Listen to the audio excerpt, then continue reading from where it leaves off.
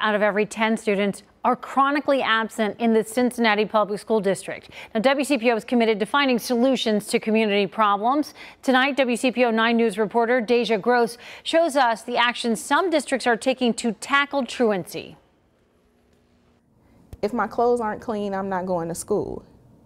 If I don't have anything to eat, I'm not going to school. Former CPS counselor Terry Bowles says the root of the problem is often found in the challenges at home. There's a lack of something that's causing people to, or causing these students to miss school.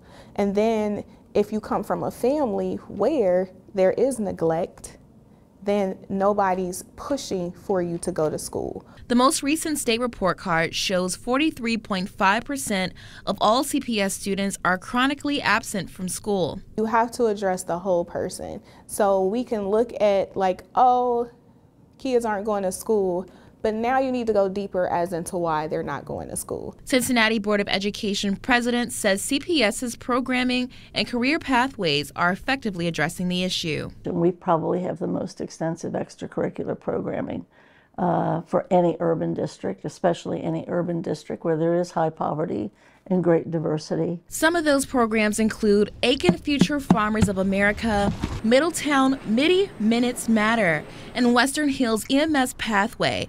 All of those aim for career readiness and student success. We're committed to enhance educational opportunities for our students through the district performance, sustainability, redesign, and growth plans. Nonprofits, including Cincinnati Youth Collaborative, have found ways to tackle this issue outside of the classroom. We are embedded in the schools across 4 different districts, and our team members show up day in and day out to help with workforce readiness, college access, and to provide that critical mentoring. But Counselor Terry Bowles says more needs to be done. Really what I would like to see the whole system being addressed and working, for the good of the child. In Cincinnati, Deja Gross, WCPO 9 News. Now